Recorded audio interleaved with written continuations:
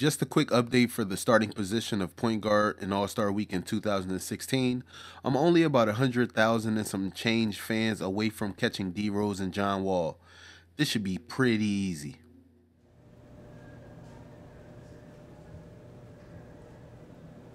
Okay, listen up, everybody. We're going up against a team tonight that I'm way too familiar with. And before we go out there, I want to make sure that we're all on the same page about what we need to do to win this game. So here's the plan. They are a great transition team. We have to get back on defense, and we cannot turn the ball over. So let's go out there and do what we do. Yeah, man.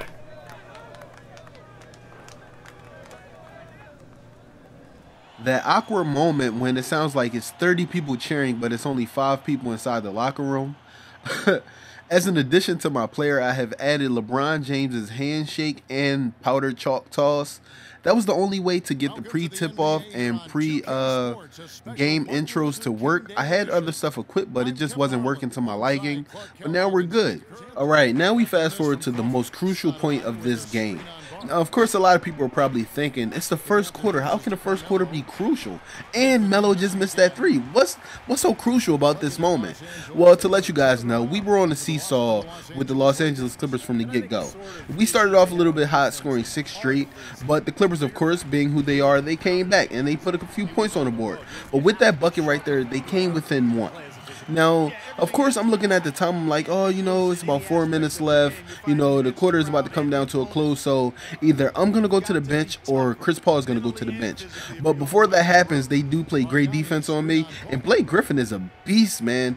Being as athletic as he is, like when I call for a pick and I try to get past him, I couldn't get past him at all the entire game. And DeAndre Jordan, man, just blocking my shot like that.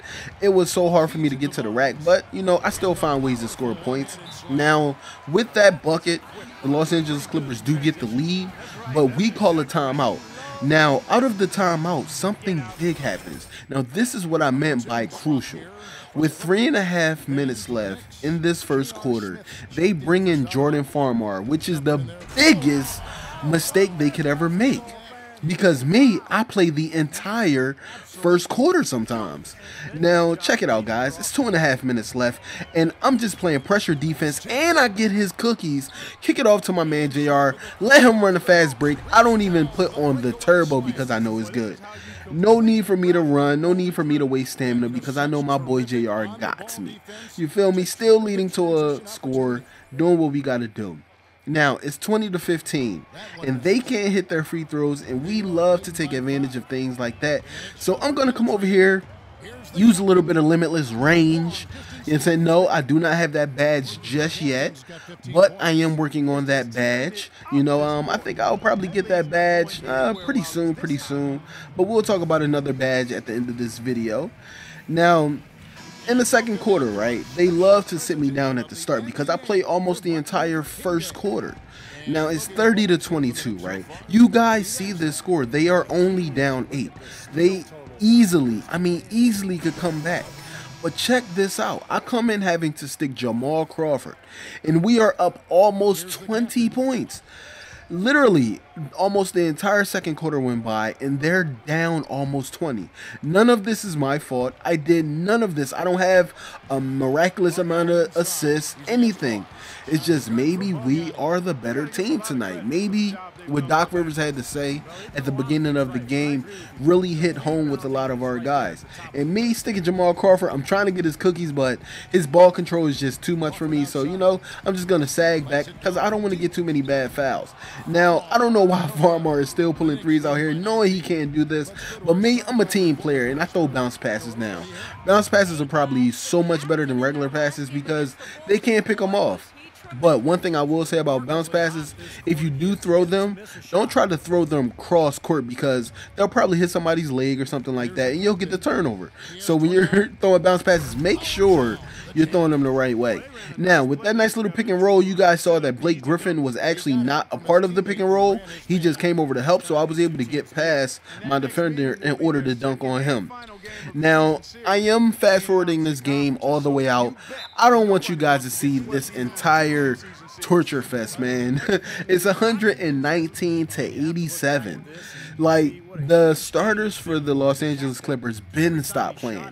I don't even think they played much of the third quarter. That's how bad this game has gotten. And you know me, I have 46, 6, and 9.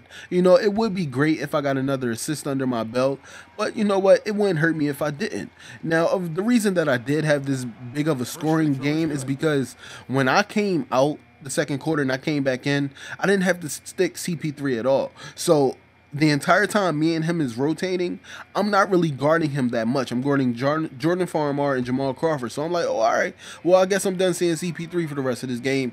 And I just went on a scoring tear. Now, I know a lot of people probably go through that when they're playing my career because it does happen. You know, sometimes you don't go up against that star matchup all game long. But let me go ahead and stop this commentary, man. We're going to hop into the conversation me and Doris Burke have after the game. And then we're going to get into this cutscene about this shoe deal. Let's do it. Well, the outcome of this one never really in doubt tonight. Would you say that this is one of the better performances by this team this year?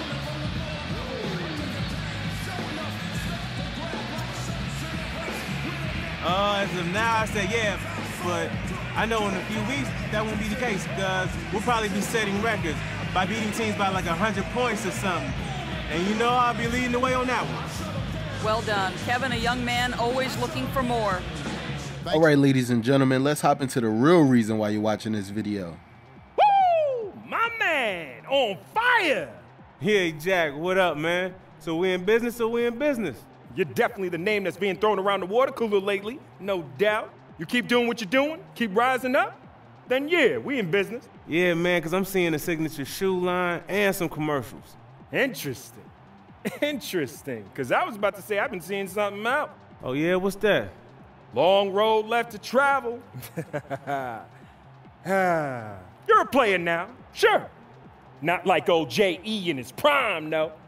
But everyone is talking about you. You're all over the highlight reels. Remember, though, this is Nike, Jordan.